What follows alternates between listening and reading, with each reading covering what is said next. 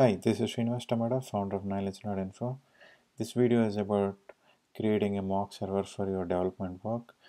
So, as I promised, I need to continue this series for the Ionic and Angular project. It's basically Angular project 2 with using of Ionic modules. But while you're developing this project to connect with your real-time APIs, you need a mock server to test your development thing. So basically the environment will be like this. uh, every project, Angular or React project, it will give you environment files. So there you can configure whenever you work as a developer. It connects to the mock server is nothing but all the JSON responses you enable with a node, and all the production build is going to the live. Basically you have to sync your mock service with the production server so that you cannot depend on the live environment. And if you want, you can do multiple scenarios to test with a mock server so that you can guess the production issues very quickly. So it is pretty simple. I'm going to use Node and Express server to create a mock server. Let's create that. Go to the project and create a folder called, like, make directory like server, and then cd server. So if you see that this is an empty folder, now then just initiate your npm. So this basically creates the package.json. If you've gone to quickly create it, just give y. It by default it creates it. If not, you can just give your project details like mock server, and then the version you can continue the description like mock server for front end apps.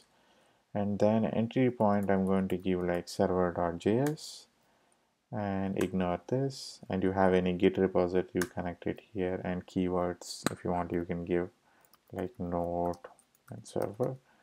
And then author, you can give your name. I'm just giving my name. And then the license is the same. So basically this is what the package.json is going to create. So I'm just giving yes to confirm. Let me open the project now. Yeah, see, this is what the package.json got created. And then now we need to install npm install express. This is a framework for the node to create a HTTP utilities, and it is a web application framework. So you can just give save.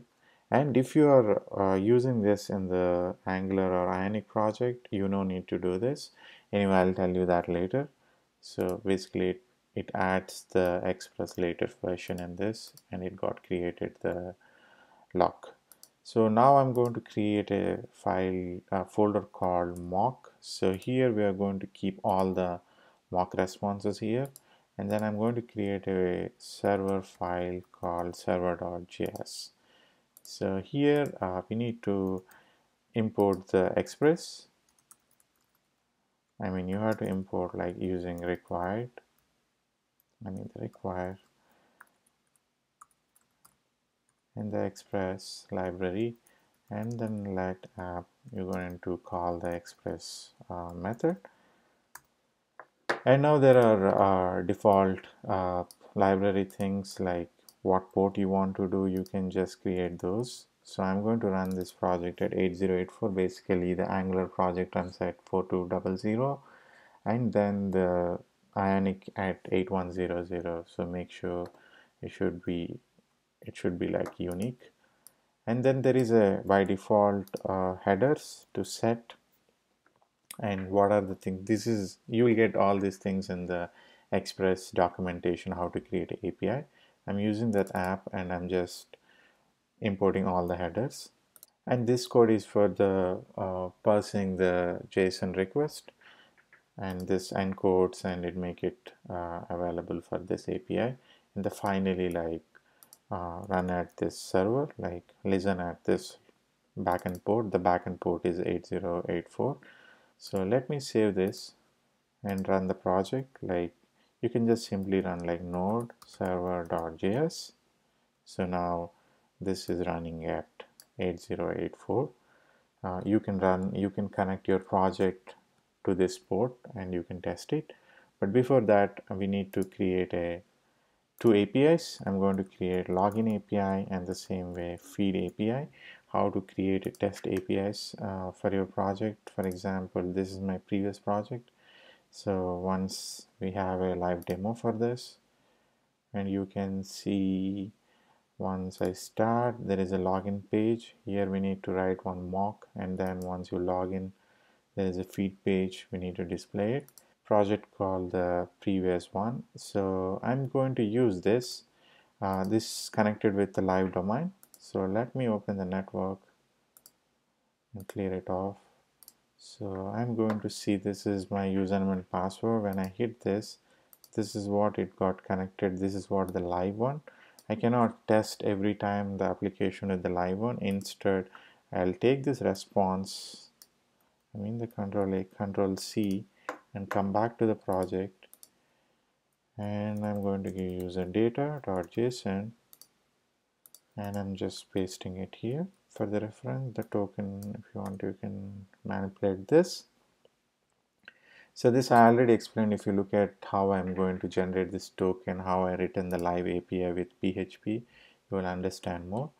And the same way the feed I have, and I'm going to create a feed API too. So just the feed data.json. So that response, I saved it. So let me clean. We don't want all of these. So instead, I'm going to give the meaningful feed. So this, using this data, you can work with your application. Dot post. If you are writing for a get, you can just change this to get. And post need, like, you know, what kind of API endpoint you're going to call. This one is login. Then it start with a function. It has three attributes. One is request, and the response, and the next. This I will explain later. And then start the project, start the function. So here, like, you know, let data, this is called the data. So we're going to JSON parse the request. So request come from the body, and then let username, because this one, if you look at this login, this request need is a username and the password we are sending. For the feed, we're sending this information. So based on that, you can configure yours so that you can test easily. So we need to read this as a, like, you know, request. So I'm giving username. So this will be like data.username, the same name we have to give, and the password data.password. And now it's a pretty simple if condition to check, like, you know, username. You can give your fake username like test user. This is for testing, which means only with these credentials you can log in, and or else you can check with all your error scenarios. Test password. And then if this is success, like, you know, you can return response.status with a code called 200, and then you have to map the JSON of the project. So let's import that mock object user data colon require is nothing but include, so the mock and then the user data. And the same way for feed data is require and the mock and the feed data. I think you don't need a JSON. Is anyway, it's nothing change, so you can keep maintaining this way. And now that you have this reference mock, then the user data we are actually pointing here. So mock dot user data, and else, this is not matched with this username and password. So then you can just return response like status. You can maintain a different status. It depends on your production API, how it is going to do it, how you written all the status codes. But right now I'm giving 200, and If you want, you can write 500 to test other scenarios as well, like this. I mean, like, bad request username and password. If you want, you can keep this in a one JSON file, and you can point it the same thing. So if you look at this, whenever you hit the login, if you test with this username and password, you'll get this response, or else you'll get this. You just save it and restart this. Whenever you do changes with the server.json, you just restart it. And now the server is running again. Now you can download this Postman project. I mean, application. It's a Chrome extension. I think it's a Google acquired project. So now this is a post. The project is running at localhost 8084. I mean HTTP. Yeah. So this is what the login. And now we are sending a body response with the raw and the text and plain. So if you see this is what the response I'm sending. So basically I want to give the same one, like you can just give username, test user, and the password, test password. So this is the body. I'm just sending the request. You can see it's working or not. If you see, the response came what exactly we gave in this mock. And if you want, you can test fake one. If you send it, you'll get this. So this way you can connect this endpoint and work with your application. That way you can easily achieve the things, because if any other team or any other people are working on the backend technology, so that way it will not stop your front-end development. So that's what the main goal for this mock server. If you're comfortable with the live one, you can do it, but playing with live is not good. So the same way for the feed, I'm going to add for the feed too. Go to the project again, go to the server. I'm just copy pasting the same one again for the feed. Instead of this is a feed. And here, like, for the feed, if you look at this main, after once the authentication is done, everything is work with the token and the user ID. The token basically validates at the backend. That token generation should match with the both side. So I have a different mechanism to generate a token. I already explained for the PHP REST API. If you look at, I'll add in the description.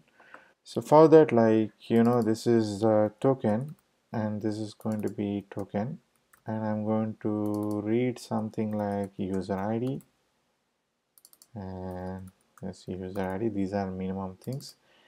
Then right now token is dynamic, so if you want, you can give specific token to match with it, or else you just ignore it.